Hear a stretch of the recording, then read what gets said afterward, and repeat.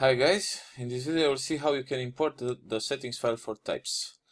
Now first of all, why do we need types in Perth? We needed to build services and any other custom post type that the team needs, or you need if you want to build a website similar to our demo page.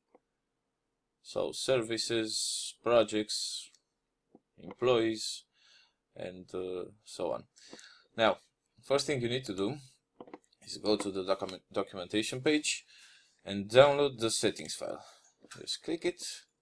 Now, you go to your website, you have types installed, you should have it installed already. Go to import export